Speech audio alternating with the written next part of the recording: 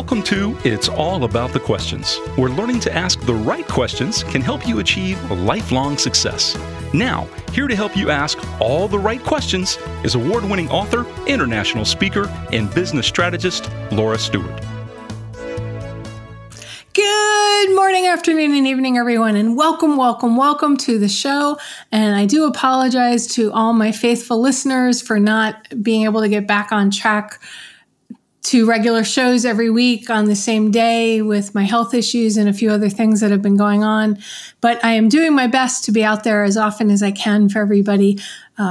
Next week will be the start of my seventh year doing this show. So I'm all excited about that. And I love the fact that I have a very dear friend closing out the sixth season with me today on the show. Clint Gatewood has been in the tech industry for as long or longer than I have been in it. And he's been somebody that I've considered a mentor, a guide, a friend, and one of my biggest supporters. And he took a chance on me a really long time ago when my company was really, really small. And I credit him for really helping me to grow the business and have even more faith in myself and my abilities with what I was doing. So I'm not going to take any longer. I'm just going to bring the amazing Clint Gatewood but into the show. And we're going to chat. For those watching live, you can chat into the chat pane, and we'll be monitoring the chat to answer any questions you have or listen to the comments that you have. But Clint, so glad you are here with me, my dear friend. Finally, we got on here. It was 6 years. I know. And we've tried off and on, and there were different things going on at various places and everything, and it never ended up happening. And then you were like, I've never been on it. I'm like, I know I've asked you. And then we finally made it. And I'm excited that, we're starting to close out my sixth season, entering my seventh season with you on. And I mean, this is March 23rd. So actually next week is the closeout show, because April 1st was when I started the show. For everything that I helped with, and you helped me in our career, and then I'm the last one. Now I'm not the last one. So. Well, I might not do a show next week, but you're the penultimate. Oh, well, thank you. No, but it's been, like you said, it's 6 years. 6 years since you wrote your book, and that took off really, really well. And I love watching you grow that part of your career too, post being a managed service provider and that part of the tech industry to really helping people across businesses. And it took us 6 years to get here, but it's like life and business, and that river runs so quickly that you look back and it's like, wow, it really was that much time. Yeah. And you hadn't been on the show, but we talk all the time in real life. I know. which made it so interesting that I'm like, oh my God, how could this happen? Now, I've watched your career change trajectories, change focus so much over the years, which is why I was so excited to have you here today, because, you and I were talking the other day, and I'm like, oh my God, I have so many questions to ask you. You always do. That's why you got the show and you wrote your book. It's all about the question, right? You love asking questions and learning and ferreting out what you need to understand to make it go. So. Yeah, and that's something that you are really good at too, is asking questions and then looking at the answers to see, are the answers moving us forward, which is a big part about asking the right questions, right? If you ask the wrong questions, the answers really don't matter. And I mean, you've had this incredible career. You were an Army Ranger. Yep. And I think that's where you met your incredible wife, was while you were in the Army. Right? It was, yes. Absolutely. Yep. That's right. I was in Panama. I spent 3 years down there, beautiful country. And they've gifted me a wonderful wife I've been married to for 35 years. It's been great. Yeah. So, I mean, those are moments in a person's life that set a path, right? You go into the Army, you meet this woman that you fall in love with, you marry, you're married for 35 years, you have kids, you get into this tech world where you're working for other people, growing their businesses. Then you leave that world and you start your own tech business. And then you go back to helping other people. You've had this career, Clint, of helping other people grow. What drove you to do that? And did you see that as your purpose in life, as your quest when you started?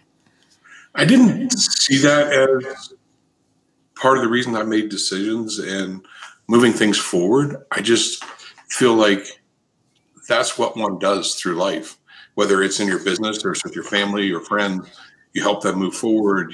When they're asking for help, you give them help, or you try to understand where you can help and provide that to them. And it's not always that you're always helping them from the standpoint of giving them stuff, but it's about helping them understand the things that they need to do to become successful and move forward as well. So I just have always enjoyed working with people and growing things together. So we do a lot on our own in the way that we have to look at our own personal responsibility for ourselves and keeping our life straight and moving those forward, and then put you in a really good position to understand and help others as well. So, and I just always approach it that way, is that as long as you're helping people, they're going to help you. And I push out a lot of the younger people working for me right now as well. I talk to them about, hey, you're in the tech industry, you want to be on LinkedIn, you want to be doing this. This is what you do. You build these relationships and you help people grow. And that's your next person that's going to help you. If you have trouble with your career and then you lose a job or you get outsourced from a job or something along those lines, it's the people that helped you move forward, that you also help move forward at the same time, that are going to be there again to help you move that next level or to find that next thing you're going to do in your life. So that's just how I've always just approached life. I remember one time when you were building this incredible partner channel for Zenith Infotech, and I was already a partner of the firm, and you and I had interacted for years even before that. And I remember I was just kind of watching across the conference center at your booth and watching you interact with people as they would come up, and just really sort of watching your persona and knowing you as a person outside of that, and watching you in the booth as you're talking to people and helping. I was amazed at one thing, because you see this all too rare at conference events like that the Clint behind the scenes and the Clint in the front of the house was the exact same Clint. That takes a very strong strength of character to be the same way in an environment where basically your job is to close people, to get them to sign on the dotted line, because typically your income relies on that or your milestones rely on that. Yet you never seem to care about that. You cared more about having the right people sign up and have the right people in place on your team as well. Can you talk to us some more about that and how you've navigated that throughout your career? Yeah, I never kind of looked at it in that perspective. So in how it's the same person, but I don't know. That's the way I was raised. My dad was that way. And my mom, there wasn't any, we've all had issues that we've gone through in life. And I just don't like hiding behind things. It's about being out front in front of people. But back to your point, though, I think I lost what I wanted to say there. There's a couple of things I wanted to say. But being that same person, I feel when you're authentic and you can live your life, if you look at like Sartre, you can live your life authentically or unauthentically. And you can lie to yourself throughout your life. You can lie to others and live unauthentically, or you can live authentically. And I feel just much more comfortable when I'm being myself. There's nothing to be ashamed of who I am, or the feelings that I have, or how I feel about government, or how I feel about business, or how I feel about family. I just feel that if you treat people in an authentic manner and respect them, you don't have to always agree with them. And I think that's another thing that I learned in business, that I got some of my best deals, or a lot of the business closed in and around me more than me just closing it, because you have straight up honest conversations with someone that's running a business, and, hey, why aren't you doing this? Or why did you do that? Or, this would do X, Y, and Z for you. It isn't about hard selling someone on things. It's about helping them see where it's going to help them in their lives, in their business, how it's going to help grow those things. And it's the same thing in your personal life when you're dealing with people behind the scenes. Yes, I don't know if there's any great carrots of knowledge that I gave you on that one, but I think the big thing is that you just be yourself. People can tell, or at least get that feeling when you're not being authentic and you're not the same person you are when you're at home as when you are at business. And so that's how I approach it. You know, it's such an interesting conversation about authenticity. And nowadays, people, with all the social media that's going on out there in the world, you can make one misstep on social media or do something that might be off-brand for you, but it was a risk you wanted to take. You know, maybe it's doing a crazy dance somewhere, or one time you're out in public and you let loose a little bit and somebody puts it out on social media. For you and I, coming from the world where not everything was caught on camera, and I mean, I really don't think I have a lot in my past that I would be completely mortified if it showed up, but I know I do, right? You know, I went to college and I drank a lot, danced on top of bars, you know, I did all that kind of stuff. Yeah. I hope I've lived my life in integrity and that people would say that I have. What's your advice to the entrepreneurs today that you're dealing with when they're trying to grow a business, knowing that probably their whole past up to that moment they start their business is probably recorded everywhere? Mm-hmm. Yeah, I've always cautioned my children, and I watch myself. I don't, on Facebook, I don't use social media except for like LinkedIn. I don't do Twitter. I don't do any of that stuff because it's so easily taken out of context. And then I think that we're living in a hypersensitive culture at the moment that, I've always, when I talk about being authentic, or when you talk about authenticity, I've never, when I grew up, it was different, but I went to the Army, and then I went and I worked for a lot of different companies. I've worked on teams of just men. I've worked on teams just me and a bunch of women. I've worked on mixed teams. I've worked across all those. I've worked with different genre of people, lived overseas for a while. I take people at the face value that they want to show me when they first show me that, and just take them for who they are. I don't care what you do behind the scenes or you do in your house. It just doesn't bother me. I don't care. You can do really what you want. It doesn't affect me. But I think that's how we really need to be looking at things. You have to be very, very careful because one, like in the current business I'm in right now, we had one person that went crazy on us and wrote a bad review on Glassdoors, and that's plagued us for like 5 years to some extent. People look that up, and I'm like, that's just crazy. This was just absolutely crazy. That post is still up there to begin with, and we worked to try and get it taken down because we did everything right. And then this one individual went out, just slammed them.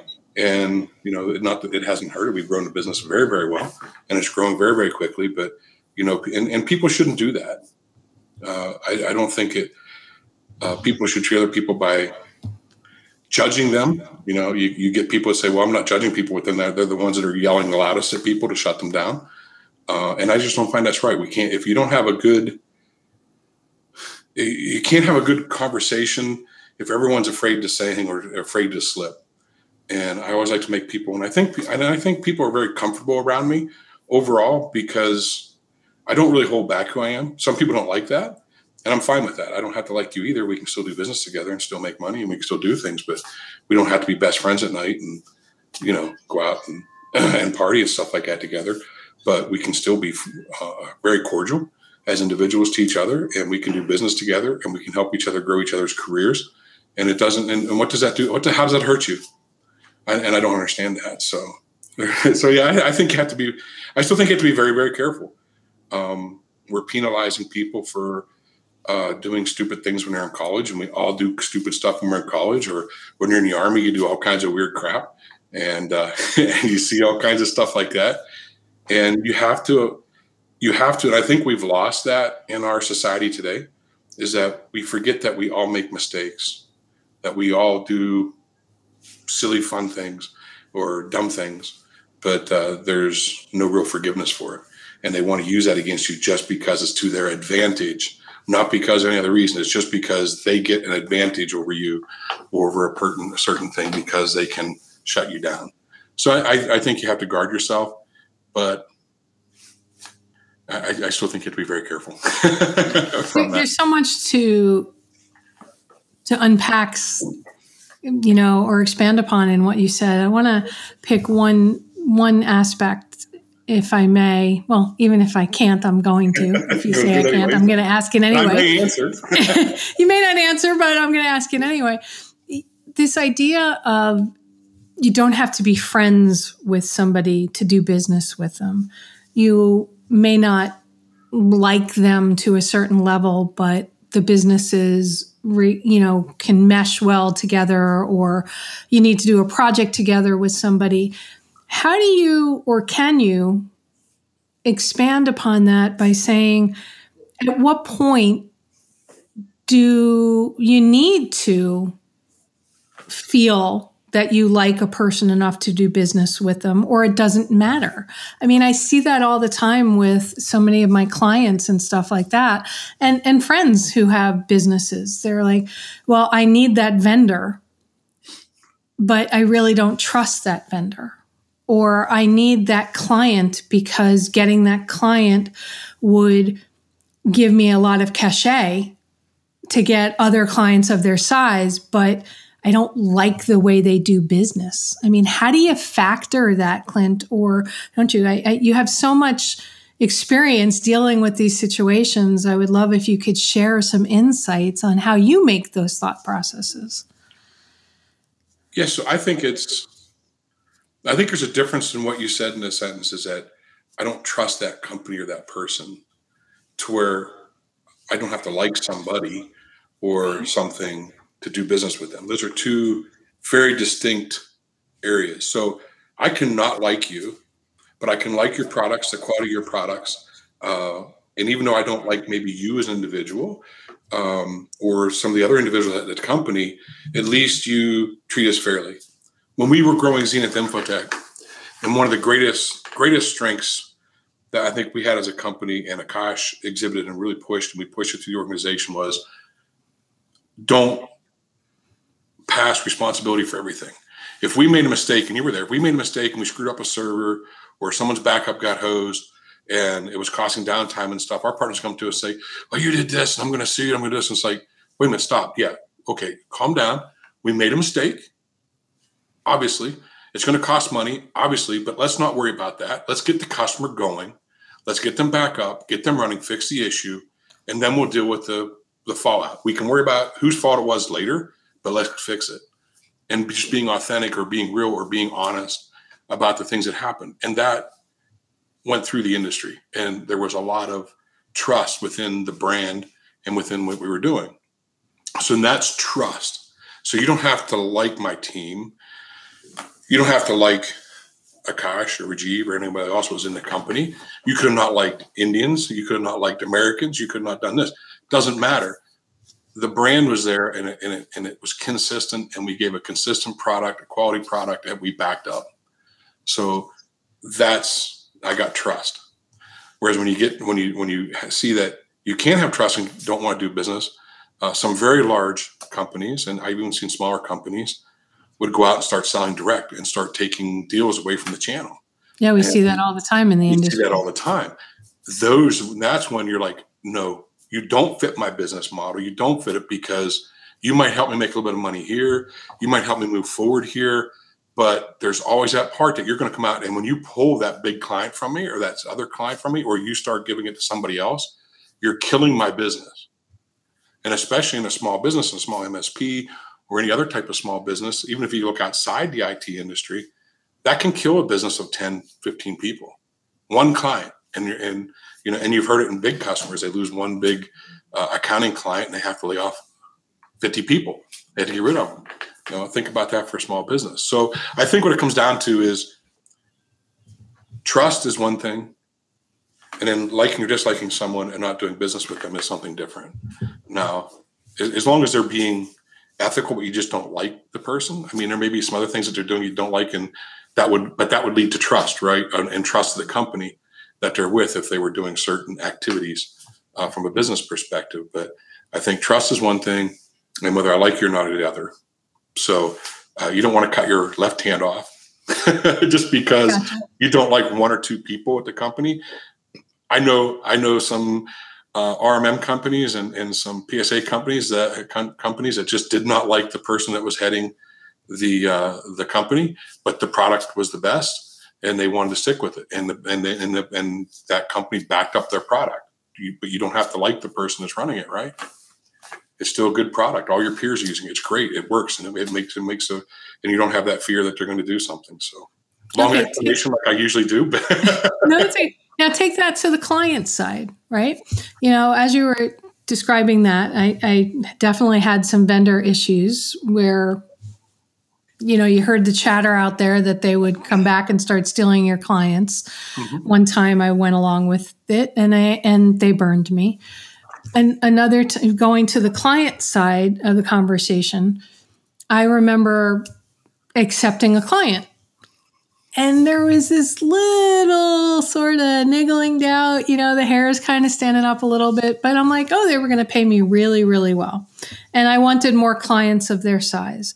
So I didn't pay attention to some of the chatter that was out there. Mm-hmm. While we had them as a client, the FBI confiscated all their equipment. Wow. And you got stuck. Well, they ended up paying us because they needed somebody to put new equipment back in. Okay. But what I should have done is said, okay, pay me all up front, which I kind of did. I said, you have to pay me up front for all the hardware. I won't order anything without it. We put all their equipment in. I should have at that point walked, but I didn't because I was like, it's not always right. Mm-hmm. Just because somebody is targeted by the government or something, it doesn't always mean it's accurate, right? Mm-hmm. But I think I kind of knew it all along. But you sometimes don't listen to that. So what would be your advice when it comes to a client thing of not liking or trusting, or you're hearing word on the street, like you mentioned that last store review, you're seeing some things like that. But we all know that people can just be malicious.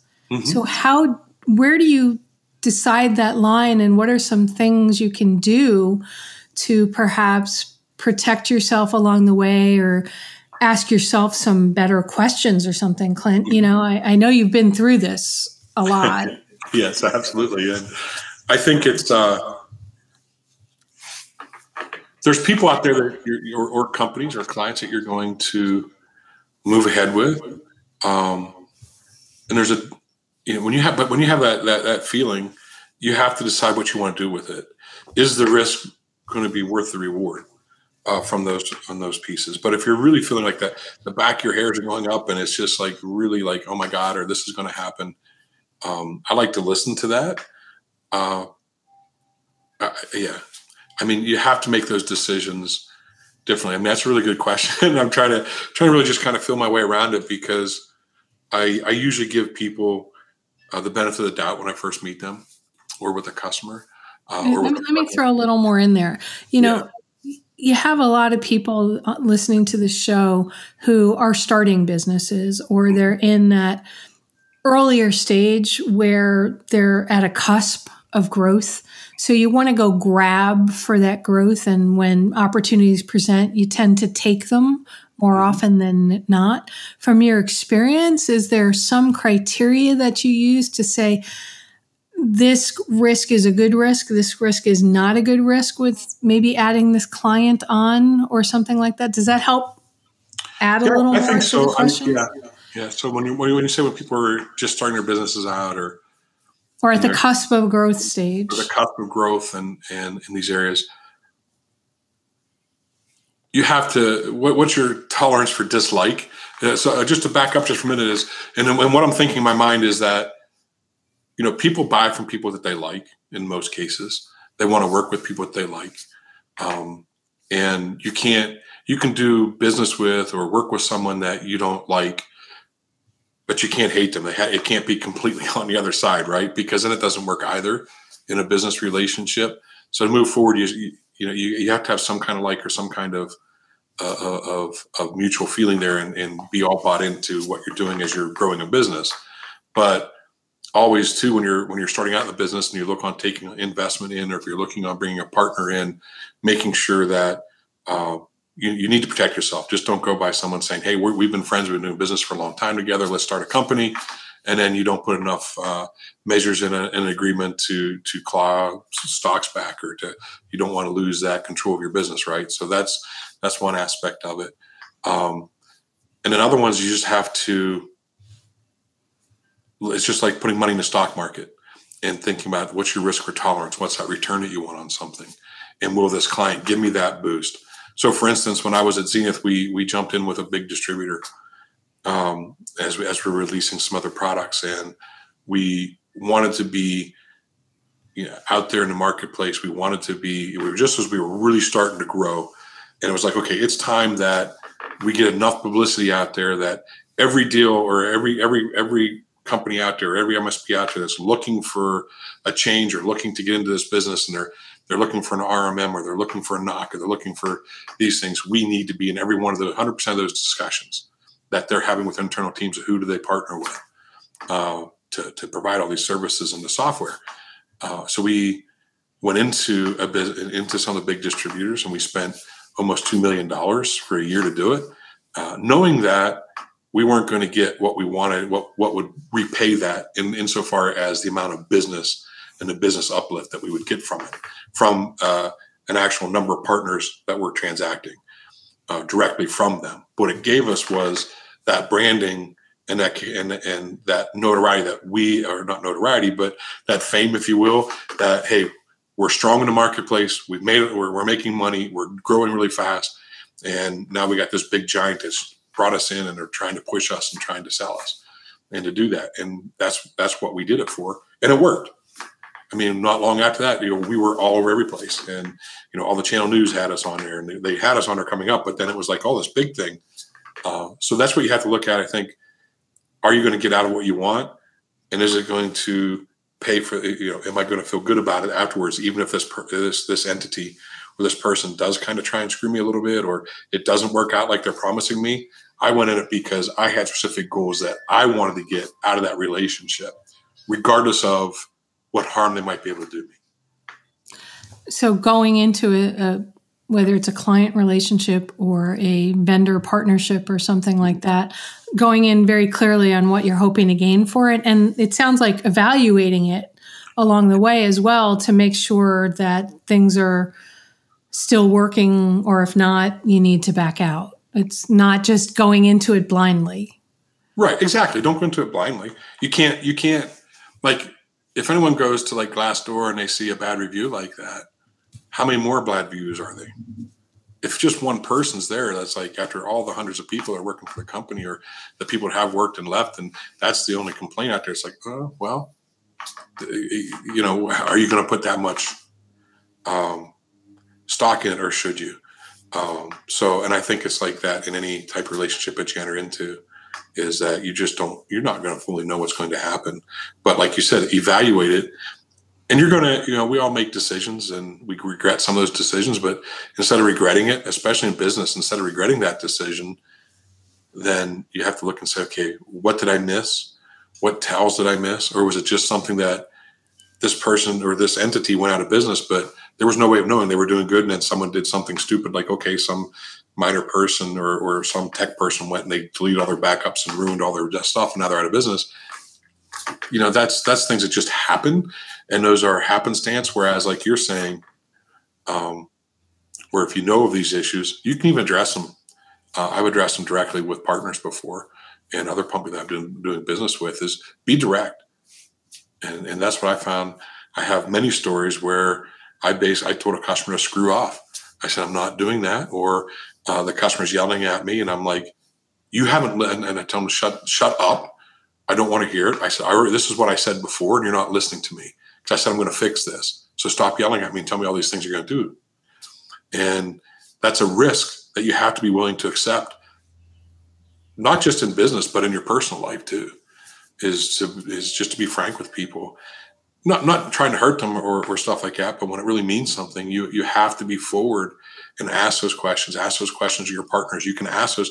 Don't be so afraid that you're going to lose the business when you ask, because I found you get more respect that way. When I question some of my partners about why they did something, or why they're doing this, or why haven't you done that, they respect you more, and you have much longer relationships that they want to do business with you no matter where you go, or they want to continue to be in that circle with you, because you are direct, you are straightforward, and you are asking those hard questions. So if you have doubts, just ask. Don't be afraid not to get to business.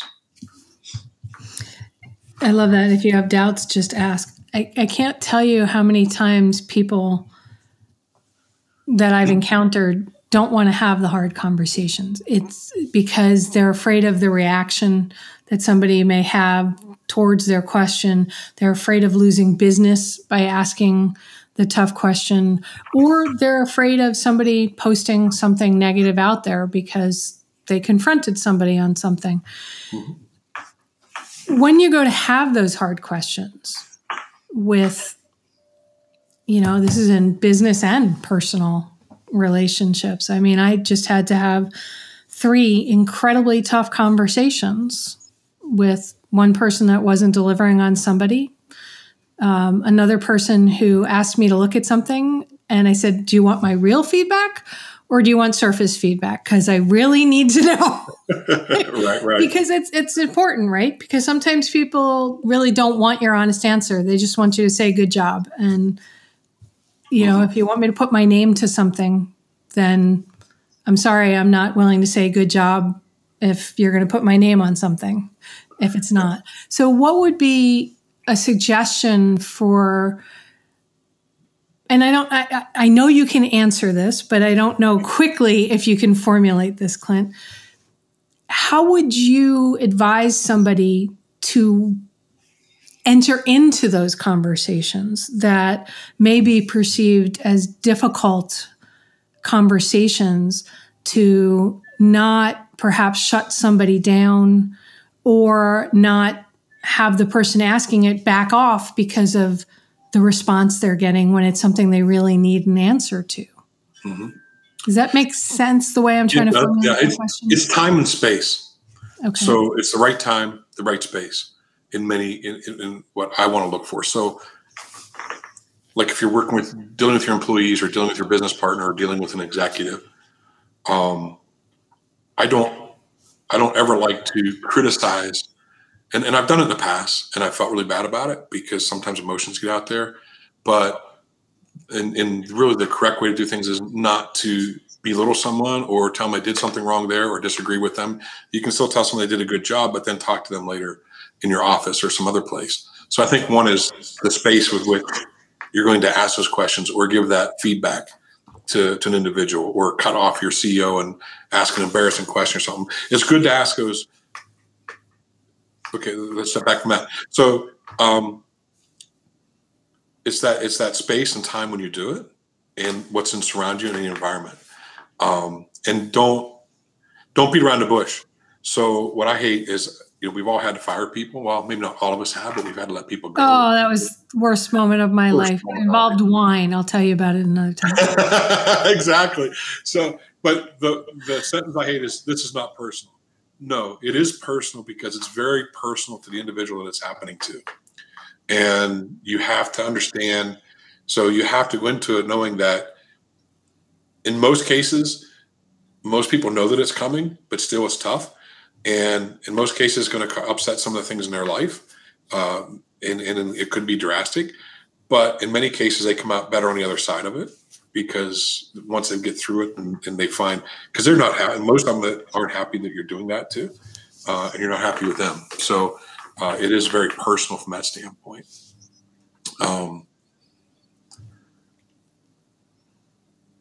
So then back to the other then is, you just have to, if you're in the right time and the right space, just say it.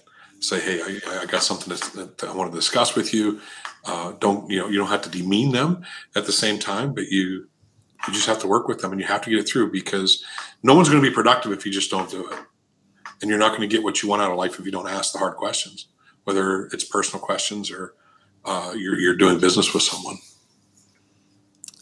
It's such a hard place to be in. And you've been on both sides of the coin, where you've worked for somebody else in a very high role, helping found the company and grow the company, but as an employee of that company. And then you've started your own company and grown that, sold that, and now you're with our dear friend Dina Moskowitz at SASMAX Partner Optimizer, growing that company from the beginning as well. Looking at the conversations we were just talking about and growth from wearing both hats, one, you're the buck stops here, to you're somebody guiding, but essentially you are working with somebody else's vision, somebody else's direction, somebody else's formula for the, not really formula, but their culture for that company. Is one easier than another? And how did you manage to switch those hats? Because I know when I sold my company and went to work for the person who bought it, it was very difficult for me, because I was like not in the inside boardroom, and I'm being told to do things versus without knowing all the pieces all around it. How do you wear that hat in those difficult conversations and just navigating it yourself? Own the part of the business that you own, is the way I look at it, is that I don't have to be the owner of a company, but I'm owning a function, especially when you're higher up, or even when you just have an entry-level job. Own that as if it's yours, and take, if you're in a position that you don't love and you don't want to take responsibility for, you're just there for a paycheck, go get a job on an assembly line or something like that, or go someplace and work where you are happy in doing that type of work, because you're not going to make those kind of, you're not going to ask people those types of questions. So first and foremost, I'd say you just aren't going to grow in that way, in that position or in that company, if you're really hating it and you're unwilling to talk about the, why do we have to do that portion. But if you own that portion of business, and especially once you start getting into management, so this is really when you start getting into management, especially upper level management, you need to own what you are given charge of and what you're doing. You don't have to be in every conversation the company has either, but you have to own that. And when people are questioning, or they're saying you have to do this, you have to do that, it's like, now, wait a minute, this is what we're doing. This is working well. What do you think this is going to do? You have to ask those questions, because it affects everyone else underneath you. And you'll be surprised. In most cases, not all leaders are this way, or CEOs or owners of companies. They'll respect that, and they'll want you to be doing more in that. So if you own that, if you grow that portion of the business, but then you also ask the tough questions of your bosses as well as your people that are underneath you, and treat them the same way that you want your boss to treat you. In there is to hear your voice, understand that you are managing that part of the business for the company. Then they should be much more, they should talk to you, and it's not like you can ask bitching questions or be complaining. It's about, here's a real business issue. This is what you're asking me to do. This is how it's going to affect it. Because in many times when you have someone at the top of the company and they're saying, well, let's do this and let's make these shifts, they have no idea what you do on a daily basis or what your team does on a daily basis. They're relying on you to come back. So it's like, don't be a yes person. Come back with, and don't be that person that just throws the questions out there, the hard question out there, and don't have some kind of semblance of how you would do it or what you think a solution is. There's one thing to be just asking questions of people and asking tough questions, but have some type of answer, some type of way that you think it might work. Does that make sense? I mean, yeah, because if you're working for someone and you can't be honest with them, don't work for them. It means start looking for a new job someplace if that person can't be trusted, or if that person is just like, I don't care what your thoughts are. This is the position you're in. Shut up and do it. There's time and place for that when you're in the military and something like that. There's a time and place, right? And there's a time and place for everything. So, okay. So building off of that, and knowing your experience where you've helped over 12,000 entrepreneurs grow their business using products that you've created, and you've helped large companies by helping them get the data that they need to determine how their business can grow. Do you think everybody's cut out to be an entrepreneur? No. Okay, why not? It comes down Because to everybody thinks they can be an entrepreneur, so I'm curious. Yeah, I mean, to a certain level, maybe they could be, but and maybe wouldn't be the term of an entrepreneur. So no, I don't think, because it requires a very high risk tolerance. Most people aren't going to put their house online or put their life on hold.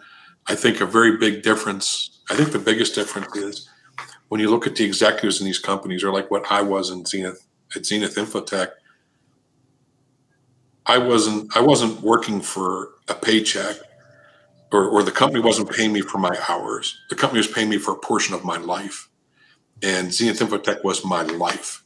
I traveled 80% of the time, 85% of the time, and that was my life. And really, I put my family first at every chance I could, and God. But they were buying a large chunk of what they were paying me of my life. And when you start a company and you become an entrepreneur and you're really starting to grow that business, that's your life. That's part of who you are. And if you aren't putting that into it, you probably aren't going to grow it.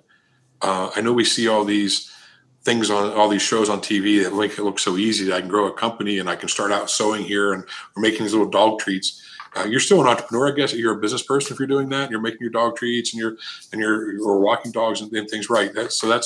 And there's a lot of MSPs out there or IT companies out there that they really have a lifestyle business, and that's fine. But they've grown a $1 million, $2 million business. It's doing a lot of it's employing people. So yeah, they're business owners. But I think the real entrepreneurial piece, and I think what you're talking about is when you get up to that bigger space, you're selling your life, if you will. The company's purchasing your life, and I think that's the different mind frame. Because you can own a business and you can do very well in business, but it's not necessarily your life. You might love it and you like doing it, but it's not necessarily your life. I think it was Jameson West, who we both know through the... Oh, he's fantastic. Yeah. He recently wrote a book about selling your business and the emotional component to all of that. And I think it was on a show I did with him where, he really talked about everybody wants to be an entrepreneur, but majority are really small business owners. Mm-hmm. And small business owner used to be an incredible term. I own a small business. And then all of a sudden, I think with the advent of Shark Tank and all those things, it became, no, you have to be an entrepreneur. Do you think there's really a difference between a small business owner and an entrepreneur? And if so, what do you think that difference is? Is it that ownership thing? Because I see small business owners that seem to put a lot of hours into their businesses as well. They do. And I think that I'm not going to say they're not entrepreneurs from that perspective, because, they have put a lot online, but at the same time, they have a business to make, because they would make, I know a lot of them that have small businesses that be making a lot more money working somewhere else, I know guys that were running a small MSP that were making $75,000, $80,000 a year running that. And they liked doing it. They liked having that freedom. So that was what it was about. And so it wasn't necessarily about the money, right? Because they could have been somewhere else working and making $150,000, $250,000 or more dollars with their skill sets. So, but I think there's a lot of, so if you look at the MSP community and those folks that really want to be, that are, I guess it's, are you a good entrepreneur or are you not? And that comes down to the risk factor I talked earlier. I'll go stick with that. It's the risk factor. Because in a small MSP, as you grow, at some point you hit a wall at about $1.5 million, $2 million, and there's certain things you got to do to your business, and you need to bring the right people in. Are you willing to give away some of that equity? Are you willing to give up some of that money that's coming in to bring that type of individual that's going to help you arrange the company then to get to your 4 million or your 3.5, your 4 million? Now you're facing another set of challenges, and are you going to overcome them? So again, it comes down to risk. Okay. All right. That has me thinking in so many different directions. I mean, but you I'm not always trying to be do. convoluted. I'm not trying to be convoluted. I don't want to take away from small business owners. No, you every time I have a conversation with you, you make me think, which is just one of the myriad of reasons why I love you so much. Trying to build off of that. What I kept thinking of is you're talking about with Zenith, you were traveling 80% of the time, and basically they paid you for your life and giving up your life, and that entrepreneurs need to do that. Everything I've known of you beyond the Zenith, right? You love the outdoors, okay? You love being out more in nature. And family is very important to you. You put a lot of that aside with several of the positions you've held over the years. I feel like now you are trying to balance that world out. I'd almost at times, Clint, call you a Luddite, somebody who doesn't really like tech but understands it has a role. But you'd rather just go off the grid and go play out in the woods somewhere and just enjoy a more simple life. So how do you balance that now with this person that for decades lived for work? That's a work unto itself. And where I want to be in 5 years from now is out on my property and have a house and have my solar energy, not be attached to the grid whatsoever. And when I'm done with this will be just like out the door. I don't want to have one to an extent, right? And I say that now, but it's kind of tongue in cheek, right? You want it when you want it, not constantly attached. Well, right, but the giving up that portion of my life that I've put into the companies and put into things, there's a lot of enjoyment that comes into that too. Like, so we grew Zenith Infotech, and that ran to, we were $80-some million, sold it, and it's still in business today. So ConnectWise now owns it. It changed its name, but everyone knows it. And there's still a lot of people working. There's great people there, like Ray Vrabel and Marie Sellon, and a lot of the people that went there. And I hear from different people like Derek and all these, and Mike and all these people that we get back together. They're their own businesses, and we do business together, or at least we talk and things like that. So that was an ecosystem that we created. Pretty much created the BDR, the whole concept of the BDR. We launched that along with a guy by the name of Andy Benzinger, and we had that vision, and it was a lot of fun building that. We went from, in about 7 years, we went from 0 to 80 million, and several hundred employees, and it got sold. So you were really building a wonderful ecosystem. So I enjoyed that. And it gave me the capability to own some property. It gave me the capability to do some of the things that I want to do as well. So I don't think I've lost by doing that. I think, there's times that I've lost that were kind of the maturation years of my daughter, which I don't think did her any favors when I look back. But she's very well balanced anyways. But, yeah. And then, and my son, he's worked in some of the businesses with me now, and he's working for me again. And so that's all great experiences to have. So I'm still mixing a little bit with family as we go. And it's also given me the financial capabilities to do the things that I want to do. And I think, I don't know who it was that said that, but, find a job that provides you, if all you want a job and you don't care about the other things, is find a job that is going to provide you enough freedom to be able to do the things that you want to do, and then maybe even eventually turn that into what you do in the future. So I love that. That's a great way of thinking. And Rodney Hall just joined us from LinkedIn, and he's like, I remember Infotech. So, hey, Rodney.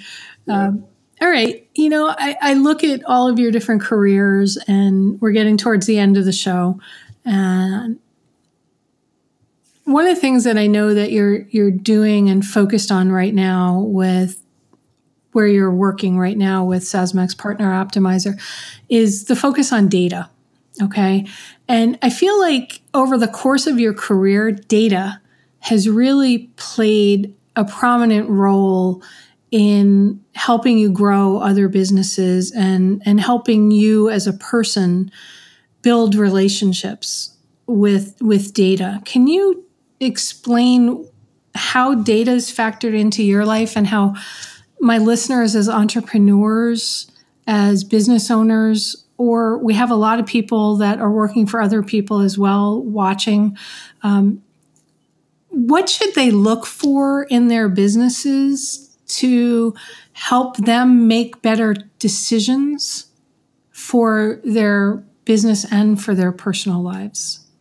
I know it's a little bit of a departure, but I feel like it's a great closing thought because you're such a, I've seen you use data amazingly over the decades I've known you. And it's been decades. You realize that? Multiple decades. Why don't you age me here? Well, age me too. I'm older than you. But it's great. I mean, if you look at the ride that we had together, because we shared this journey, we shared it with thousands and hundreds of other managed service providers. And I remember when we were the first company to sponsor our Heartland Technology groups, and there was only 3 groups then, and and we just grew there. And I think that was kind of the start of really understanding the use of data. Was Arlen, God bless him, he let me sit when we first sponsored him. He let me sit in in all 3 groups, and then even up when it was still 6 groups, I had an invite. I went and I sat every 3 days. I sat with all those business owners and listened to them, and I was able to start participating, and I started to understand a lot about the managed service provider model, which really helped us at Zenith to really understand how to work with them, because I started to understand how they made money, how they looked at it, and was able to collect this kind of data and then actualize that data in how it is that we helped a managed service provider grow their business. And I could turn that into dollars. So from a sales perspective or a value perspective that you're providing to your clients out there, if you really have the data that you can understand what it is you're doing for them and turn it into a dollar piece. And I've told a lot of people this before, is if you can turn your product into $1, and if I were giving people $20 and they were giving me $5 every time they do it, right? And they give me $5, I give them 20. They do it all day long. So how do I turn my product into they're making money from it, or they're deriving profit out of it? They're mitigating risk. So there's a lot of areas in data there. I think the data out there today, there's a lot of data, and I can't talk for every industry out there. I can specifically talk a lot about the IT industry. I've learned a lot about the MarTech industry and a lot about the marketplaces that are out there in SaaS, and that's where I'm working now in those particular areas. But with the data underneath it, and data specifically about partnerships, and you'll hear. So we're one of the channel tech stack companies, and Forrester has named us in their grid of channel stack companies. You have to understand and look at the data and truly understand what it's going to do for you if you can, because there's lots of data out there like intent to buy. There's all kinds of other statistics are out there. What are those key pieces of data that you really need to make sure that the data that you're buying from someone, or the data analytics engine that you're buying, what's that base data that makes your company run? So when I hear intent data in channels, and I hear those things, it's like, to me, it's like, okay, that's fine. But what we do is, as a company today, is we basically build DNA profiles of companies that resell, MSPs, IT companies, the global integrator, all these companies. We build these DNA profiles that really talk about who the company is. If you don't know that a company is aligned with your channel programs, if they're not aligned with your vision, if they're not aligned with your go-to-market strategy and your route to markets and your buyer personas, none of the other data matters in that perspective. And I think that really goes down to any type of client or any type of business, is really understanding that buyer persona. I think most people call them, we call them the channel persona or the partner persona, partner profile that most aligns with you. And then that's who you want, because the days, I think that the days in our industry of just going out and saying, I'm going to beat my head in a brick wall, because that's what we did. And I did it over and over and over again, and isn't there. So that data is like the cornerstone that all other pieces of data in the channel should be utilized to make sure that they're getting the most out of the other data sets that they have there. So I think I can't necessarily say, here's how you're going to use the data, because I don't know who you are. I don't know what you're doing in your business, but just make sure that the data points that you're getting are really those ones that are key to the life's blood of who you are as a company, first and foremost. What is that? If you're going to build a house, don't build the roof first and then try and lift it up there later. Build the basement, understand what that cornerstone is of the data that you need and require to really understand the different comings and goings of different parts of the business, and then how does that relate? I love that. That's really great. If you're not looking at the right data, it doesn't matter. Yeah, you can go out and buy this great data that everyone's doing really, really great with. And I say intent to buy and all these other things. There's lots of data out there you can buy, right? You can buy contacts, so you can go and you can buy a bunch of contacts. You can start marketing to them. They don't matter. The contact doesn't, and I'm going to say this, contacts are very important, and having the right contacts are very important, but it's more important is where they're working, is that in alignment with you and with your company and the verticals you're selling into and working with. So it's very important if they're the HR director, and that's who you need to talk to, right? But still, are you still in alignment with what they're trying to do as a company? I think is also very, very important. Whether you're looking at clients, whether you're looking at partners, whatever it might be, make sure that's great, Clint. You can't walk into a manufacturing company and sell them an ERP system for a doctor's office. Right. Just because that person has the name of whatever title that the same person over here does that you sell to here. It doesn't mean that your product fits here, right? And a lot of SaaS products are hyper targeted onto just dentists or on just to manufacturers of cars or this, that, or auto parts, so. Yeah. Very important. Okay. We're almost out of time. I know that you only communicate social media wise on LinkedIn. Would it be okay for people to reach out to you on LinkedIn if they had some follow-up questions or whatever? Sure. Absolutely. Okay. Happy to. Yeah. Great. That's what LinkedIn's for, right? Now you're building, we're going to build that network together. So, feel free to reach out. I love to talk to people about their business. And, can I talk? Interesting in what you're saying is in helping companies.